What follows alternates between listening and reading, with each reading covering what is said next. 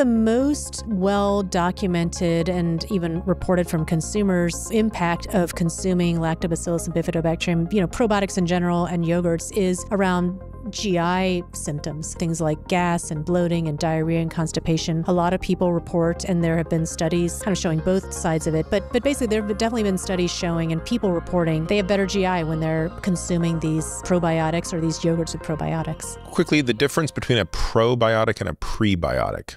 Oh boy, yeah, the vocabulary lesson. And I'll introduce another one that's become popularized, which is the post-biotic. So essentially, the microbiome, when we talk about it, is all these, bacterial and yeast strains. That's the probiotic. So the probiotic is the living organism itself. Prebiotic is the food that feeds those organisms. So we talked about, fibers and inulin and polyphenols and things like that. Those are prebiotics. So prebiotics are the food. The probiotic is the organism itself. And then what these organisms produce or what they secrete is now being called the postbiotic. And so you would call, butyrate would be a postbiotic. Yeah. And then maybe one more terminology that people might start seeing is synbiotic. And all synbiotic refers to is you've mixed two or more of these things together, the pre and the probiotic together, or the probiotic and the postbiotic. So a synbiotic has, multiple. Okay. So when people are consuming yogurt, they're consuming a prebiotic, presumably? No, actually, or it's the bacteria in it that they're trying to. They're lactobacillus bacteria that are in that yogurt that stay alive in the context of yogurt, and so that's really what you're consuming. And what is the perceived, believed, or realized efficacy of consuming massive amounts of lactobacillus and bifidobacter? I think the most well-documented and even reported from consumers, impact of consuming lactobacillus and bifidobacterium, probiotics in general and yogurts is around GI symptoms. So things like gas and bloating and diarrhea and constipation. A lot of people report, and there have been studies kind of showing both sides of it. But basically there have definitely been studies showing and people reporting they have better GI when they're consuming these probiotics or these yogurts with probiotics. If you go and buy like yogurt off the shelf, how much lactobacillus is naturally within that?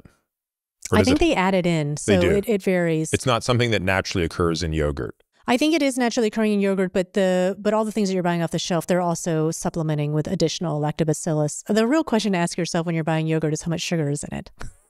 For sure, if you're buying like fruity flavored yogurts. By the way, I want to come back and talk about sugars in a second, but I want to go back to kind of this probiotic.